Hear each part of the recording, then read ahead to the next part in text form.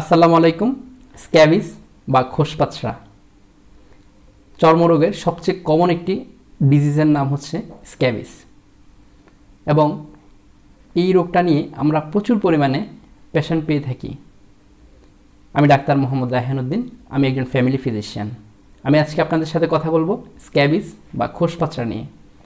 খোসপাচড়ার লক্ষণের মধ্যে প্রথমেই যেটা লক্ষ্য করা যায় তা হচ্ছে ছোট ছোট বিচি হবে, সে বিচিগুলো একটু উঁচু উঁচু হবে এবং লাল লাল হবে, যাকে আমরা মেডিকেল ভাষায় প্যাপিউল বলে থাকি এবং ক্ষেত্র বিশেষে তা পুঁজযুক্ত হয়ে থাকে, যা আমরা মেডিকেল ভাষায় পাস্তিউল বলে থাকি।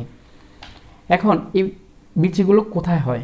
বিচিগুলো হবে আপনার বিশেষ কিছু অংশে শরীরের, যেমন আপনার এই আঙ্গুলের চিপায়, আঙ্গুলের মাঝখানে, চিপার মাঝখানে হবে, এবং আমরা যে ঘড়ি পরি যেখানে রিস্ট, অর্থাৎ রিস্টে হবে, এবং হচ্ছে আমাদের যে হাতের ভাঁজ, কনুইয়ের ভাঁজ, হাতের ভাঁজে হবে, কনুইতে হবে, এবং হচ্ছে আমাদের এক্সিলাতে হবে, অর্থাৎ এই ফোল্ডিংটাতে হবে, ফোল্ডিংটার মধ্যে হবে। এছাড়াও আমাদের নাভির চারপাশে হতে পারে এবং আমাদের লজ্জাস্থানে হতে পারে, এবং বাচ্চাদের ক্ষেত্রে তাদের হাতের তালুতেও হতে পারে এবং পায়ের তালুতেও দেখা যেতে পারে। এই স্ক্যাবিস কেন হয়? তা হচ্ছে অপরিষ্কার, অপরিচ্ছন্নতা এবং হচ্ছে হাইজিনিটি মেনটেনের অভাবের কারণেই আসলে হয়ে থাকে, অথবা স্লাম এরিয়াতে বা হচ্ছে ক্রাউড এরিয়াতে, ক্রাউড যারা বিভিন্ন মেসে থাকে বা ক্যাম্পে থাকেন, তাদের অনেক বেশি হয়ে থাকে। এখন স্ক্যাবিসটা আসলে কার দ্বারা হয়? যে পোকাটার মাধ্যমে হয় সেই পোকাটার নাম হচ্ছে সার্কোপ্টিস স্ক্যাবি। যে পোকাটা আপনার শরীরের চামড়ার ছোট ছোট ছিদ্রগুলোকে ভেদ করে চামড়ার নিচে ডিম পারবে, তখনই এই সমস্যাটা দেখা দেয়। এই স্ক্যাবিস থেকে আসলে রক্ষা করতে হলে আমরা যা করতে হবে তা হচ্ছে পরিষ্কার পরিচ্ছন্নতা।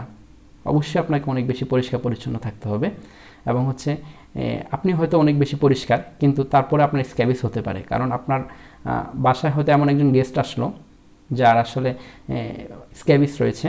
সে আসার পরে আপনার ব্যবহারের যেই বিছানার চাদর বা হচ্ছে আপনার কাপড় ব্যবহার করলো, তখন কিন্তু সেখান থেকেও আপনার হতে পারে, কারণ এই রোগটা অনেক বেশি ছোঁয়াচে একটি রোগ।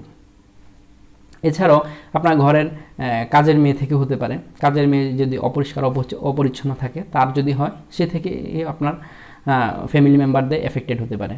এবং এই রোগটা আসলে যদি একজনের হয়ে থাকে ফ্যামিলির সকলের হতে পারে, এবং চিকিৎসাটা আসলে ফ্যামিলির সকলে একসাথে নিতে হয়। যদি ফ্যামিলির সকলে একসাথে চিকিৎসাটা না করি, তাহলে কিন্তু রোগটা ভালো হয় না। এখন এই চিকিৎসা পদ্ধতিটা আসলে কি? চিকিৎসা পদ্ধতির প্রথম সেটা হচ্ছে আসলে পরিষ্কার পরিচ্ছন্নতা, এবং এছাড়াও আমরা কিছু মেডিকেশন দিয়ে থাকি, যেমন পারমিথ্রিন 5%, সেটা একটা লোশন। সেই লোশনটা বিভিন্ন নামে পাওয়া যায়।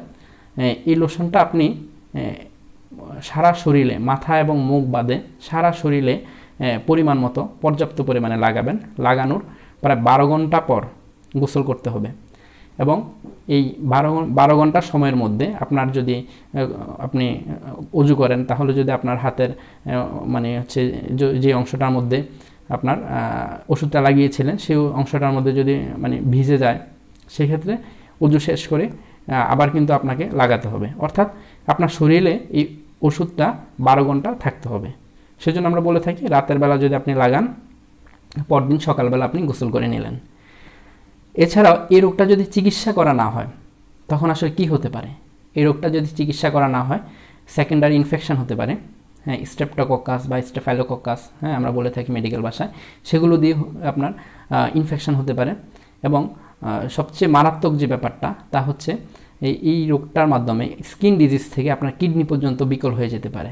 অর্থাৎ যদি স্ট্রেপ্টোকক্কাস ইনফেকশন যদি হয়, তখন আপনার কিডনিতে গিয়ে আপনার গ্লুমেরুলোনেফ্রাইটিস বলে থাকি আমরা, সেই গ্লুমেরুলোনেফ্রাইটিস, অর্থাৎ আপনার কিডনি রোগ দেখা দিতে পারে।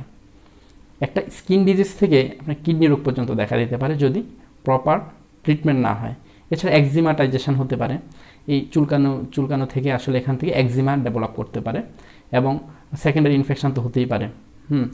সেক্ষেত্রে অবশ্যই যদি আপনি লক্ষ্য করেন যে আপনার স্ক্যাবিস হয়েছে, আপনি যদি মনে করেন রাতের বেলা প্রচণ্ড পরিমাণে চুলকাচ্ছে এই বিচিগুলো, এবং হচ্ছে চুলকালে অনেক বেশি আরাম লাগে, এবং আপনি এরকম কোনো এরিয়াতে থাকেন, বা হচ্ছে হোস্টেলে থাকেন, বা হচ্ছে মেসে থাকেন, অথবা আপনি কোনো কারখানায় জব করেন, বা বাচ্চারা যদি স্কুলে যায়, স্কুলে তার ফ্রেন্ডদের যদি হয়, তাহলে বাচ্চারও হতে পারে। সেক্ষেত্রে আসলে অবশ্যই আপনাকে পরিষ্কার পরিচ্ছন্ন থাকতে হবে, সকল কাপড় ধুয়ে দিতে হবে, গরম পানি দিয়ে সকল কাপড়, ব্যবহারের সকল কাপড় ধুয়ে দেওয়া প্রথম কাজ। অবশ্যই স্ক্যাবিস আপনি অবশ্যই চিকিৎসা নেবেন। যদি চিকিৎসা না করা হয় তাহলে অবশ্যই তার ফেট অনেক বেশি খারাপ হতে পারে, যা বললাম। অবশ্যই একজন ডাক্তারের শরণাপন্ন হয়ে স্ক্যাবিসের চিকিৎসা করলে ভালো হয়। ধন্যবাদ সকলকে। আসসালামু আলাইকুম।